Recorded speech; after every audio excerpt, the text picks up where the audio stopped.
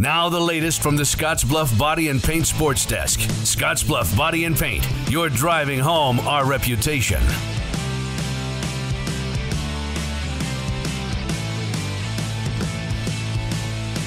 A flurry of signing day activity between Scottsbluff and Gering High Schools. The first stop yesterday afternoon was over at Gering High, where senior Grady Robbins made his football plans official as he signed with Chadron State College.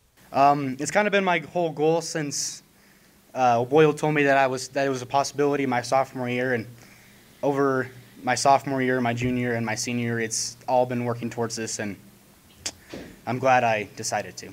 Robbins has been the rock of the Gering program for the last couple of years. He finished his career with 242 tackles as a junior, and as a senior, he was top 10 in tackles in Class B.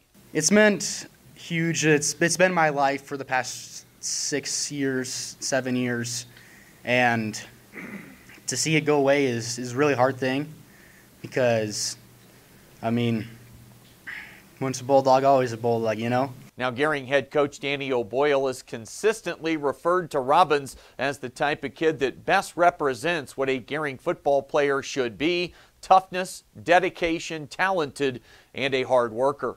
You know, something we talk about with all of our kids that want to go on to the next level is how important it is to be able to buy into things and become part of something that's bigger than oneself. And Grady epitomizes that. I mean, and you know, he's very selfless, and like you said, he's tough. He's somebody that's always going to get the job done, and you know, just the statements that he made a few minutes ago, where he credits, you know, his parents and his coaches and his teammates for where he's gotten to today. Don't get me wrong, Grady has put in a ton of work on his own. He studies the game more than a lot of people that I've ever been around at any level, and it's really like having another coach on the field and in the program with Grady. So I know he's going to be able to take those traits to the next level, and that'll help him be successful in life as well.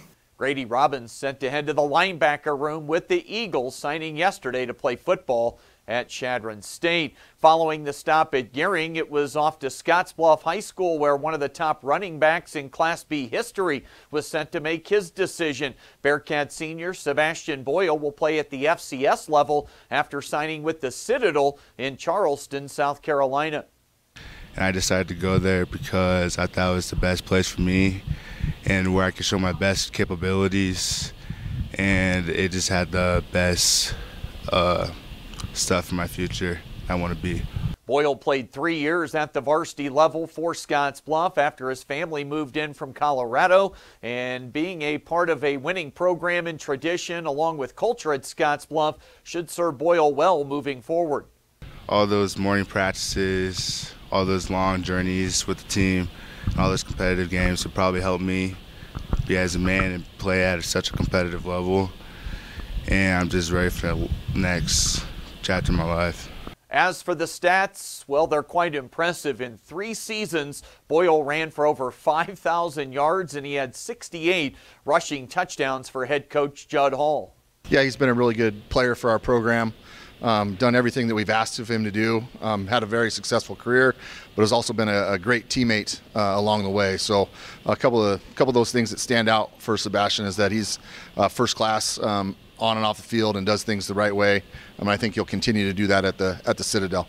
Scottsbluff Sebastian Boyle sent to join the military lifestyle and football team at the Citadel in South Carolina. On Monday, we'll take a look at a few signings for the Scottsbluff girls soccer program with Mariah Russell and Ashton Schwartz. Couple quick notes on the way out. District wrestling for boys and girls this weekend. We'll have basketball Friday and Saturday. Scottsbluff and Gering making the dueling trips to North Platte, and McCook Cougarmen a home game tomorrow night at 6. Cougar baseball opening the season this weekend in New Mexico. That's the latest today from the Scottsbluff Body and Paint Sports Desk. I'm Chris Cottrell.